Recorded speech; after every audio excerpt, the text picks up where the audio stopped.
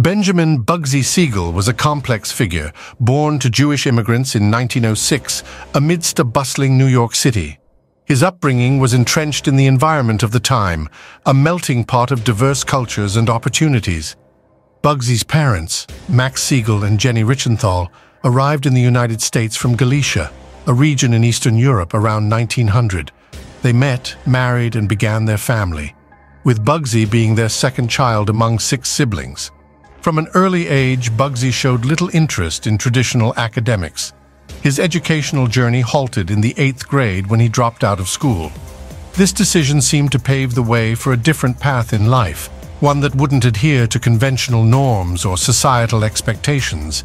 Bugsy was a man of contradictions. He grew up amidst the bustling streets of New York, where he observed the rise of bootlegging and the allure of the underworld. He immersed himself in this environment, becoming one of New York's top bootleggers and associating with the mob. However, there was another side to Bugsy, a man who harbored dreams far beyond the confines of a gangster's life. He was a man of ambition, desiring a life beyond the shadows. Bugsy yearned for the glamour of Hollywood and the allure of the acting world. His aspirations were eclectic, ranging from dreams of exploring ancient treasures on a deserted island to envisioning the creation of a lavish casino in the heart of the desert. Yet Bugsy was more than a mere dreamer. He was a man of action, someone who could swiftly shift from being a loving family man to an impulsive bandit, or a calculating businessman to an adventurous risk-taker. His life was a paradox, existing between the realms of legitimacy and crime, compassion and ruthlessness. His story stands apart from conventional narratives. Unlike the rational characters of the past, Bugsy was driven by emotions, guided by his dreams, and motivated by a fiery passion that often led him to extremes.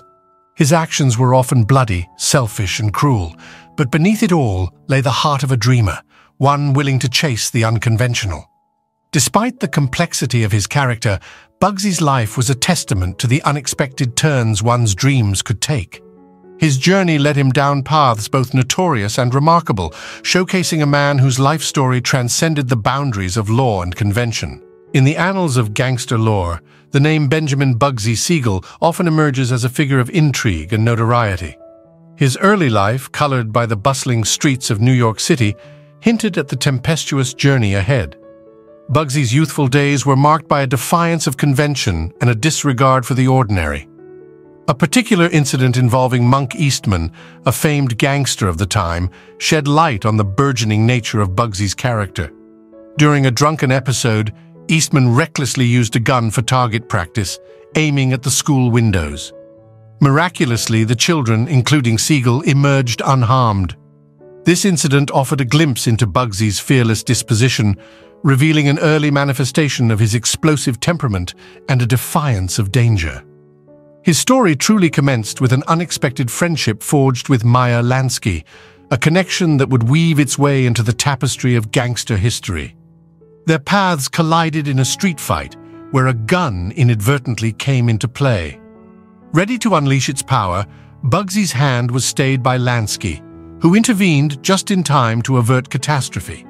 Thus began a friendship that would become one of the most notorious alliances in gangster lore. Despite the 4-year age gap between Meyer, age 16, and Benny, a mere 12-year-old at the time, the latter exuded a more formidable and belligerent aura.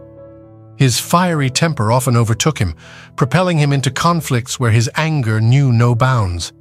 It was during this time that Bugsy earned the moniker Bugsy, derived from the phrase "crazy as a bedbug." Unfond of this nickname, calling him such often resulted in a swift, violent response, usually ending in a broken nose for the offender. As their friendship solidified, Lansky and Siegel found themselves leading a small gang that imposed its dominance by extorting street vendors.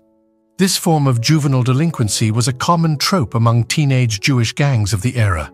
Intimidation tactics were employed, demanding money from shopkeepers and resorting to vandalism or arson if their demands were unmet.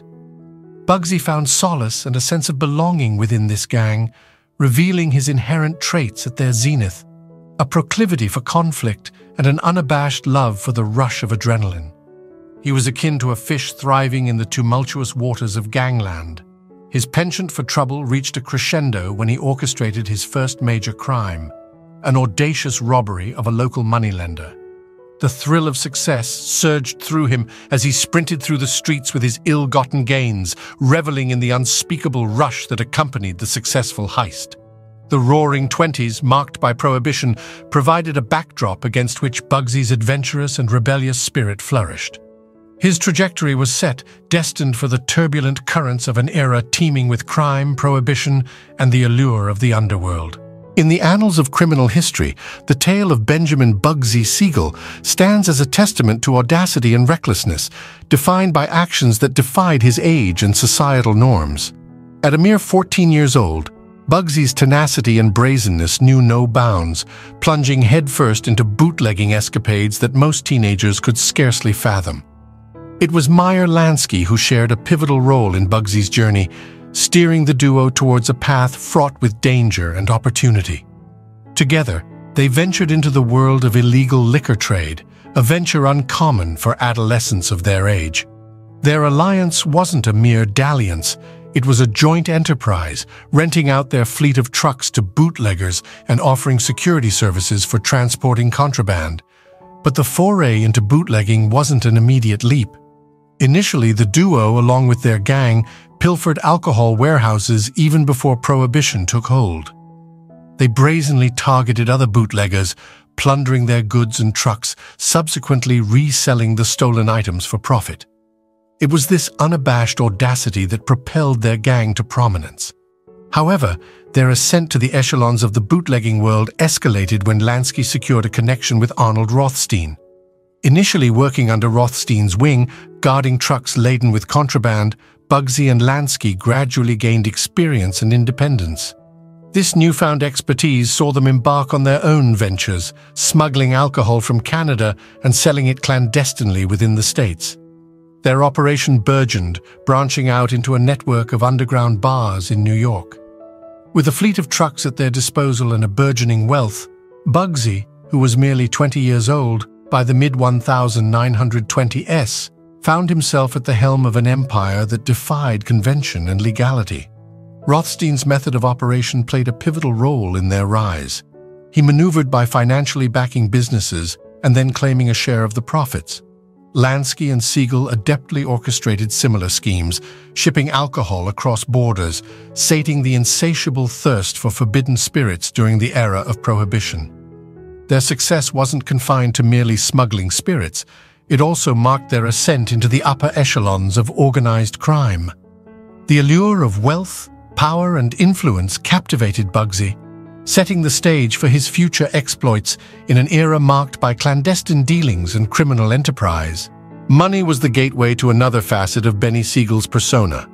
Clad in custom-made suits, flaunting crocodile leather shoes, and sporting impeccable hair, Bugsy cut a striking figure wherever he went. His penchant for looking the part was meticulous. He wouldn't grace a restaurant or nightclub without being impeccably dressed. Yet beneath this suave facade simmered a volatile undercurrent of uncontrolled rage and impulsivity. His wealth didn't deter his penchant for adrenaline-filled, poorly managed outbursts. In one instance, residing in the opulent Waldorf Astoria, Siegel resorted to dropping water balloons on unsuspecting police officers passing by, a prank that could have dire repercussions. In 1926, fate intersected with his volatile nature when he encountered a woman in a bar. She had testified against him 6 years earlier in a murder case involving an Irish teenager. Unable to rein in his fury, Bugsy unleashed a tirade of vitriol upon her, inciting a retaliatory exchange of words. What ensued next bore the brunt of his unrestrained anger. He followed her to a back room, assaulting and raping her, instilling fear that deterred her from reporting the incident, evading any consequences for his actions. The tempestuous nature of Bugsy Siegel, characterized by impulsive actions and unrestrained aggression, transcended mere verbal confrontations. His reputation as an assassin, purportedly responsible for several dozen murders, stemmed from a portrayal of a complete psychopath reveling in the act of killing. However, factual evidence supporting this claim remains scarce. Alleged involvement in high-profile murders during the Castellammarese War and subsequent eliminations of rivals like Maranzano bolstered his notorious image, despite a lack of concrete evidence. While his notoriety painted him as a psychopath reveling in bloodshed, a closer examination unveils a different reality.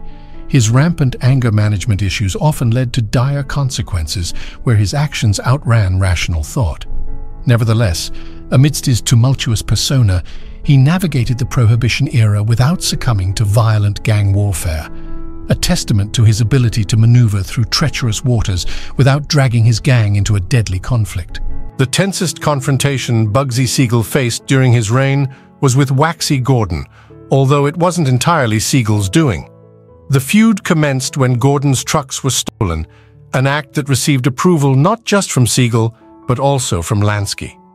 Rumors surfaced pointing to Lansky's subsequent cooperation with the authorities, leading to Gordon's imprisonment for a decade on charges of tax evasion. Gordon's former associates sought retribution, nearly assassinating Siegel and later bombing the gang's residence, causing Benny to sustain an injury from a flying piece of brick. Bugsy retaliated by orchestrating the murder of Tony Fabrazzo, whom he suspected of orchestrating the assassination attempts. Fabrazzo's demise effectively ended the feud. By late 1932, the imminent repeal of Prohibition loomed. Siegel's chapter in New York was drawing to a close, and a new chapter awaited him in Los Angeles, replete with movie stars and fresh criminal endeavors. Upon arriving in Los Angeles in 1933, Bugsy found himself embroiled in suspicion surrounding the Tony Fabrazzo case. To evade unwanted attention, he sought refuge out west. He struck a friendship with actor George Raft, a man whose youthful exploits mirrored Bugsy's own teenage years, characterized by gang affiliations, frequent altercations, and unlawful dealings. However, Raft's creative talents were noticed by gangster Oni Madden, persuading him to shift from thievery to dancing, which spared George from the typical fate of a hardened criminal. This transition catapulted Raft from dancing in New York clubs to a career in Hollywood, where his criminal background lent itself beneficially to the burgeoning gangster movie trend.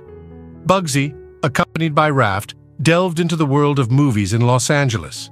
Raft became Siegel's mentor, guiding him through the nuances of filmmaking, introducing him to the finest dining establishments, elite clubs, and a plethora of movie stars. Mesmerized by the glamour of Hollywood, Bugsy prolonged his stay, steering away from his original plans following the stock market crash during the Great Depression. Although drawn to the entertainment industry's allure, Siegel, facing financial setbacks, sought alternative means to rebuild his fortune post-Prohibition. Following his stint in the realm of Hollywood glamour, Bugsy Siegel found himself reverting to his expertise, racketeering, upon his return to Los Angeles. However, the structure of the underworld in this new territory differed significantly from his experiences in New York. Unlike the forceful control exerted by gangsters in New York, Los Angeles's illicit money-making operations were controlled by businessmen intricately tied to corrupt local authorities. This system thrived on the implicit support of public officials who turned a blind eye to the thriving casinos, brothels, and other lucrative but unlawful businesses, funneling substantial amounts of money. At the helm of this intricate web was Guy McAfee, a former police captain turned kingpin who orchestrated and controlled the local criminal underbelly. Most of the city's brothels, casinos, and betting establishments operated under his purview. This modus operandi bore striking resemblances to the notorious racketeering system depicted in the narrative about Atlantic City boss Enoch Johnson. The involvement of everyone, from the mayor to the police force, underscored the gravity of the network. Initially, Bugsy encountered significant challenges navigating this novel landscape. Despite his aspirations for a substantial slice of the pie, he had to contend with scrapping for mere crumbs. However, the tides shifted in 1938 when the corrupt syndicate headed by McAfee faced legal repercussions.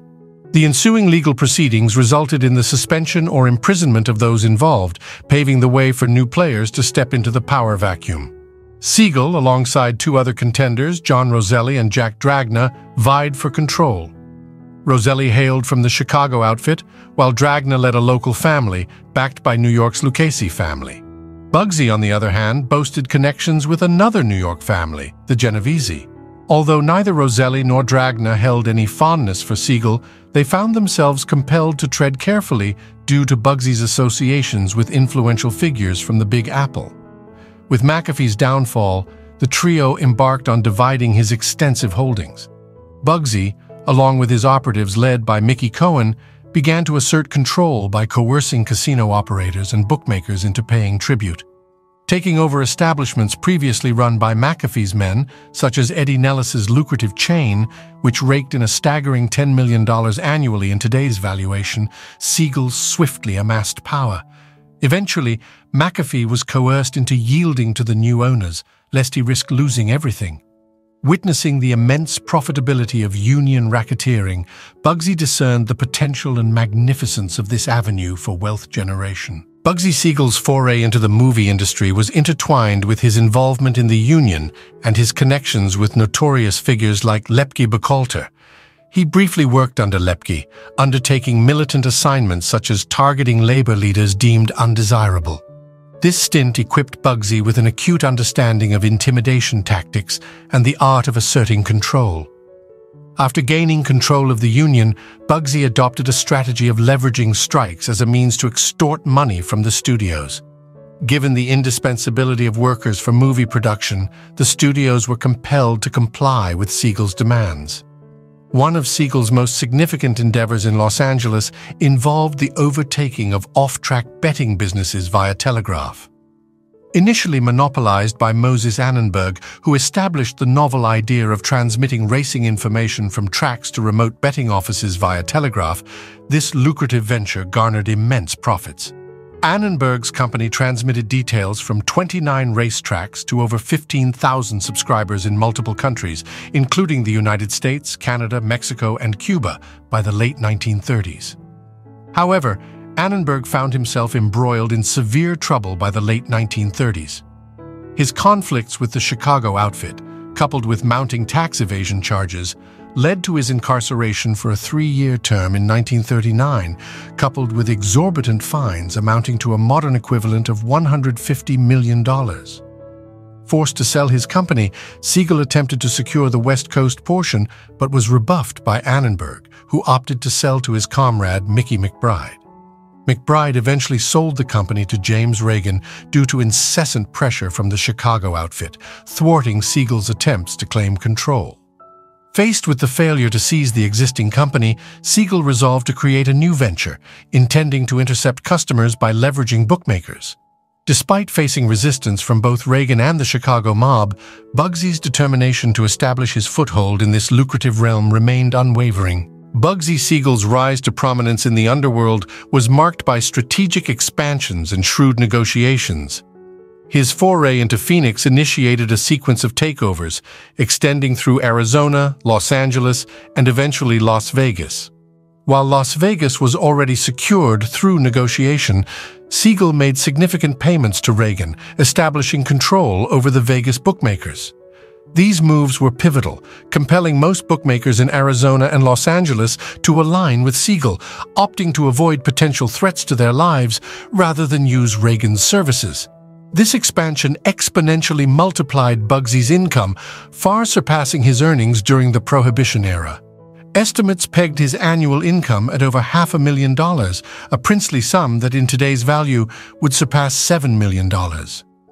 Apart from these ventures, Siegel had a stake in numerous establishments, including restaurants and clubs in Los Angeles, where he earned a percentage from his dealings. Additionally, he owned parts of a floating casino in LA, a share in a Vegas racetrack, and managed casino games for the local elite. Despite his flamboyant image, Bugsy was exceedingly serious about the money he earned. Known for his exactitude in financial dealings, he insisted on paying the precise amounts owed, refusing to overpay even by a cent. This peculiar trait highlighted the paradox within Siegel's persona, a man willing to spend on luxury, yet staunchly adamant about not overpaying for anything. Siegel's eccentricities didn't end with his financial practices. He possessed a penchant for spontaneous adventures, often venturing off on treasure hunts or chartering yachts to deserted islands in pursuit of untold riches, leaving his businesses unchecked. Additionally, he entertained the idea of assassinating Hermann Göring, showcasing a blend of audacity and impulsiveness in his thoughts and actions. Amidst his underworld dealings, Siegel found companionship with individuals from diverse backgrounds, including Dorothy DeFrasso, the wife of an Italian count. Moreover, Bugsy's circle included renowned movie stars like Cary Grant, Clark Gable, and Frank Sinatra, who frequented his lavish parties in LA. However, despite his social standing among the Hollywood elite, rumors about Siegel's violent tendencies created an air of unease among his acquaintances. Nevertheless, Bugsy's criminal pursuits didn't escape public attention. An arrest following an assassination attempt raised eyebrows, causing a rift between Siegel and some of his movie star friends, altering the dynamics of his social circle. In 1939, Bugsy Siegel accompanied Dorothy DeFrasso to Italy, where he gathered intelligence on Göring's meeting with Mussolini. DeFrasso played a crucial role in dissuading Siegel from attempting to assassinate Göring, an act that Bugsy later regretted abandoning. Speaking of DeFrasso, Bugsy's association extended beyond her, encompassing a multitude of high-profile friendships. His social circle boasted connections with iconic Hollywood figures like Cary Grant, Clark Gable, Gary Cooper, George Raft, Jimmy Durante, and Frank Sinatra. Siegel's allure captivated these luminaries, despite persistent rumors about his violent nature, leaving his celebrity friends somewhat apprehensive during their interactions. Beyond his criminal enterprises, Bugsy harbored aspirations of entering the acting world. His desire for Hollywood stardom led him to experiment with acting on movie sets, emulating George Raft's performances. Raft recalled an incident where Siegel, on a movie set, replicated Raft's lines and gestures flawlessly, impressing those present. Raft even believed that with proper training, Bugsy had the potential to pursue a career in acting. Additionally, Bugsy indulged in filming monologues from famous movies using his personal camera, intending to showcase his talent to studios someday.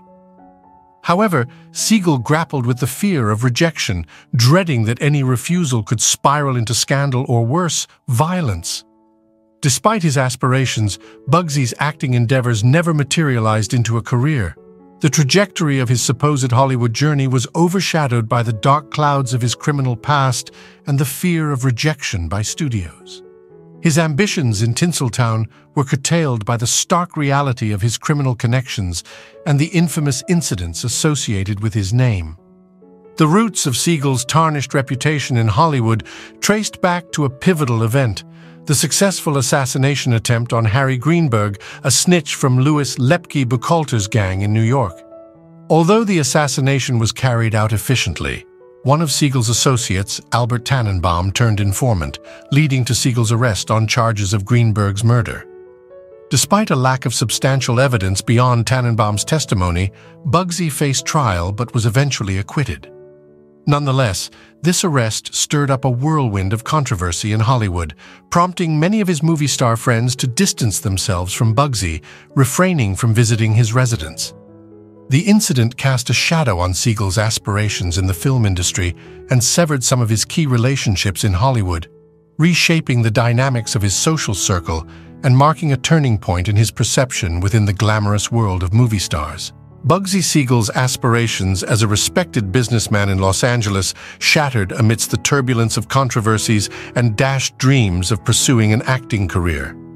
Bereft of opportunities and seeking a fresh start, Siegel's gaze shifted towards a burgeoning city with new prospects, Las Vegas, the burgeoning desert town that would soon transform into the epicenter of gambling and luxury. The association between Bugsy Siegel and Las Vegas has become ingrained in popular culture. Revered as the pioneer and forefather of the modern gambling capital, Siegel's role in catalyzing the mob's interest in the town is often glorified. However, historical accuracy reveals that Bugsy wasn't the architect behind the first casino hotel, nor did the ill-fated Flamingo originate solely from his vision. The saga of Bugsy Siegel and the Flamingo, albeit lacking in historical veracity, embodies an enthralling narrative. Laden with elements of love, blind faith in ideas, and a tragic twist, this account captured imaginations, transcending beyond mere documentation. However, it's crucial to discern the factual underpinnings from the dramatic rendition. Contrary to the compelling story attached to Bugsy, the true pioneer credited with erecting the first casino hotel in Las Vegas was Tommy Hull. Legend has it that Hull's serendipitous encounter with a flat tire while passing through Vegas led to a profound realization. He noticed the ample traffic passing by, inspiring the idea of opening a casino hotel to cater to travelers. Siegel's notoriety overshadowed Hull's pioneering efforts, gradually transforming Bugsy's name into a symbol of Las Vegas's inception in the public consciousness. The enduring appeal of Siegel's narrative, while captivating a wider audience, inadvertently obscured the contributions and stories of others involved in the city's gambling evolution. Las Vegas's captivating backstory, interwoven with both factual and embellished accounts, reflects a blend of reality and the enticing allure of storytelling. While Bugsy Siegel's imprint on Las Vegas remains prominent in the collective imagination, acknowledging the untold stories of other pioneers like Tommy Hull adds depth and richness to the gambling capital's vibrant history. During the early stages of Las Vegas's emergence as a gambling destination, the landscape was dotted with modest, locally oriented casinos. However, everything changed when Tommy Hull entered the scene. In April 1941, Hull introduced the El Rancho Vegas Casino along with a 110-room hotel, shifting the focus to attracting tourists. The El Rancho Vegas swiftly proved to be a lucrative venture, inspiring others to follow suit. In November 1941, the El Cortez debuted, slightly smaller in scale than its predecessor. However, by December 1942, the competition to establish larger, more opulent casinos was in full swing. The Last Frontier Casino, unveiled with a range of amenities including a pool, sun deck, tennis courts, stables, and a 170-room air-conditioned hotel, exemplified this trend. Witnessing the success of these ventures, discussions about new entertainment complexes reverberated across Vegas. Amidst this burgeoning casino landscape, Bugsy Siegel appeared on the Las Vegas horizon in the early 1940s, initially attempting to purchase the El Rancho Vegas. Despite several rejections, Siegel's persistent pursuit eventually led to the acquisition of the El Cortez in 1945 for $600,000. He successfully persuaded his associates, Meyer Lansky, Mo Sedway, and several individuals from the New York Mafia, to invest in Vegas.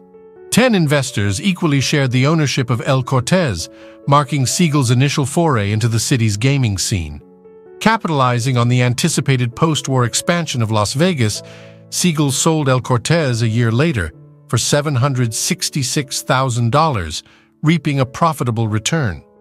Buoyed by this success, Siegel rallied his investors for a more ambitious project, the conception of their own casino hotel. Thus, the inception of the Flamingo commenced, not initially driven by an obsessive desire to build the most luxurious casino, but propelled by Siegel's keen interest in ventures outside the business realm. However, amidst these developments, an essential figure emerged in Bugsy Siegel's life: Virginia Hill. Their affair would eventually play a pivotal role in shaping Siegel's fate. While the Flamingo's inception began as a venture driven by diverse passions and interests, the unfolding events, including Siegel's relationship with Virginia Hill, would soon intertwine with the trajectory of his ambitious casino project. Bugsy Siegel's life had a significant anchor from his days in New York: the presence of his wife, Esther. She embodied the epitome of an ideal wife, a gracious hostess, unwaveringly supportive and faithful. Throughout their time together, they maintained a comfortable lifestyle, shielded from the unsavory aspects of Bugsy's wealth accumulation. Esther and their 2 daughters remained blissfully unaware of the darker, illicit origins of their family's affluence. Despite his prolonged absences, which sometimes lasted for weeks, Esther remained steadfast, tolerating Bugsy's infidelities as he inevitably returned home, ensuring their continued care and security. However, everything changed when Virginia Hill entered Bugsy's life. Virginia's impact transcended that of a mere fling. She became an all-consuming passion for Siegel. Virginia mirrored Bugsy in her impulsive nature, love for the high life, and an intense appetite for vibrant emotions. Notably, Hill had a penchant for romantic involvement with gangsters, establishing herself in relationships with figures like Joe Epstein from the Chicago outfit, Meyer Lansky, Frank Costello, and Joe Adonis before meeting Bugsy. Virginia's arrival not only spelled the end of Bugsy's marriage to Esther, but also ushered in a whirlwind of chaos. Bugsy fell deeply in love with Virginia, desiring complete possession and control over her, a notion Virginia vehemently rejected. She refused to be tied down or restricted, capable of leaving Bugsy for another city or engaging with other men even when Bugsy was still married. Virginia's justification for her actions lay in Bugsy's marriage to Esther, a convenient rationalization for her own dalliances. This dynamic brewed a tempestuous cocktail of love, jealousy, and admiration in Bugsy.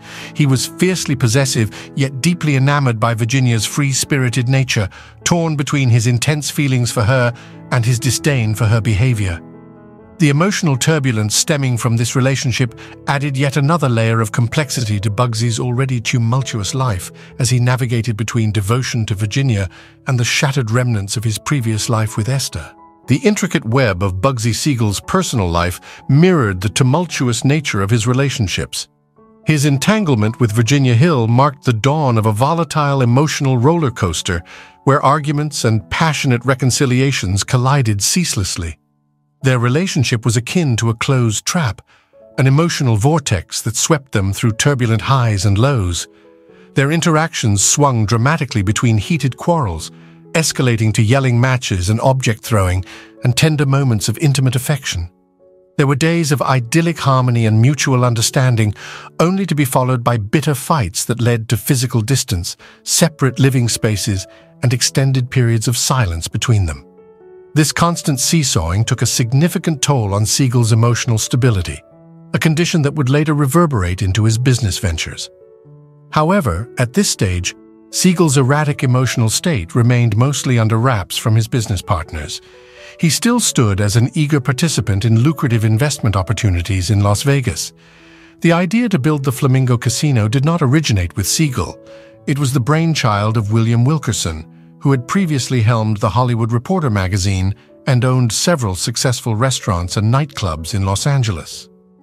Wilkerson envisioned bringing a touch of Hollywood glamour to Vegas, intending to transform the typical casino experience into a high-society affair.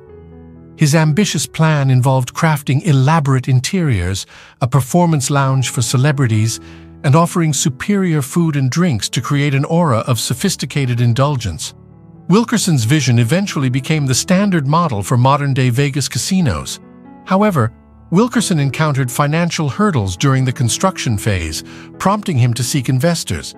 This is where Siegel entered the picture, purchasing a significant stake in the project for $1 million and acquiring 66% ownership. Initially, Siegel was supportive of Wilkerson's concept, openly expressing admiration for the establishments he had operated in LA.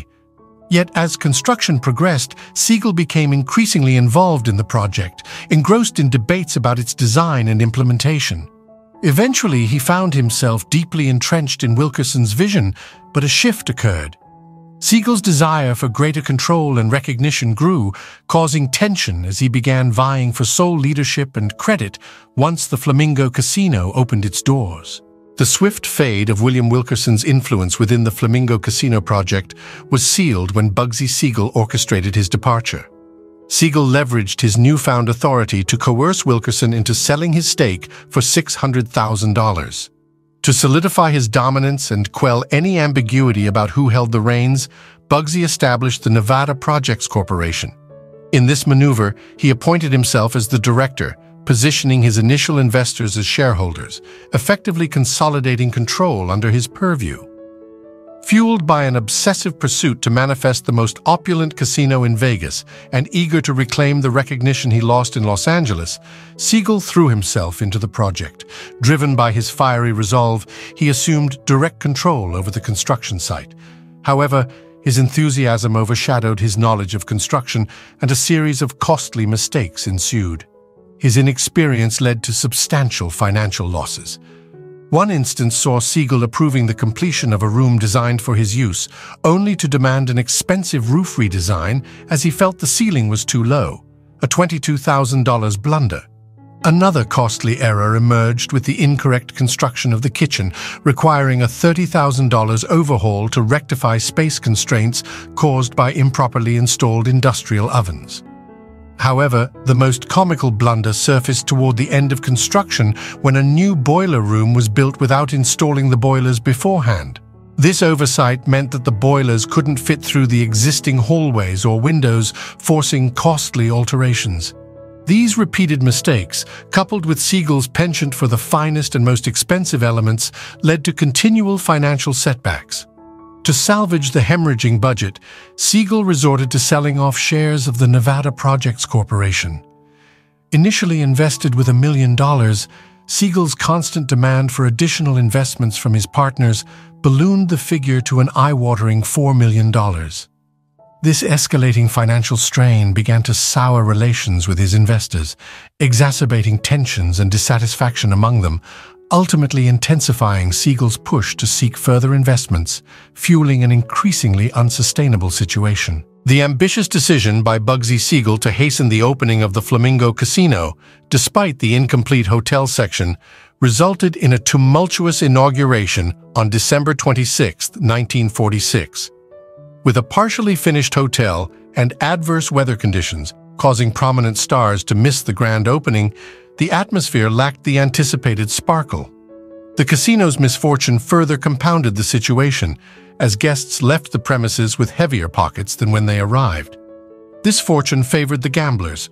For instance, renowned player Nick Danilos exited the Flamingo with an impressive $500,000 in winnings after just 3 nights of gambling. However, the casino faced significant losses, tallying a staggering $300,000 within its first 2 weeks of operation. Acknowledging the mistake of the premature opening, Bugsy realized that guests were winning more due to their early departures to seek accommodations elsewhere. This revelation prompted him to close the Flamingo temporarily, aiming to complete the hotel quietly. The casino reopened on March 1, 1947, marking a more successful venture, showcasing a profit of $250,000. Nevertheless, amidst the chaos of construction mishaps and tumultuous clashes with Virginia Hill, Bugsy alienated many individuals. This friction culminated in a contract for his life. Tragically, Bugsy met his demise in June 1947 when assailants targeted him at his Los Angeles residence, firing fatal shots while he read the newspaper. The widely circulated story attributes his assassination to New York Mafia investors, suspecting Bugsy of embezzlement or his complicity in Virginia Hill's financial activities involving Swiss bank accounts. Siegel's death remains a pivotal moment, entwined with intrigue and conspiracy, a chapter that shrouds the history of the Flamingo and Vegas's casino world in mystery and notoriety. Upon delving deeper into the circumstances surrounding Bugsy Siegel's demise, it becomes evident that multiple versions and potential motives swirl around his tragic end. One plausible narrative suggests Russell Brophy, the proprietor of a telegraph company in Los Angeles, held a grudge against Bugsy for orchestrating a violent assault on him and transferring bookmakers to another company while Brophy was hospitalized. This incident fostered resentment, possibly prompting Brophy to seek retribution. Another potential perpetrator mentioned in this web of conjectures is Mo Sedway, Bugsy's close associate since their time in New York. Their relationship soured during the Flamingo's construction when Siegel ejected Sedway from the casino for expressing interest in running for the Nevada state legislature. This action was perceived as betrayal, and Sedway's involvement in Siegel's assassination remains a speculation. Virginia Hill's brother, Chick, surfaces as another plausible suspect. Allegedly, the escalating conflicts between Bugsy and Virginia, coupled with Chick's fear for his sister's safety due to Bugsy's abusive behavior, might have motivated him to intervene. Additionally, Chick might have struck a deal to safeguard his sister's life in exchange for orchestrating Bugsy's demise, although Hill's involvement in embezzling money from the Flamingo's construction site is a subject of debate. The enigmatic circumstances of Bugsy's death, regardless of the orchestrator or motivation, underscore the repercussions of his vices and decisions. Whether it was the mob's dissatisfaction with the casino's construction or business rivals aggrieved by Siegel's practices, or even Virginia Hill acting out of self-preservation, the consequences outweighed all else. Benjamin Bugsy Siegel's story epitomizes a man whose vices ultimately led to his ruin. If you've enjoyed this video and want more heart-pounding content, don't forget to like, subscribe, and hit that notification bell. Stay vigilant, stay fearless, and stay tuned for more bone-chilling adventures on Survival Horror Channel. Thanks for watching, and until next time.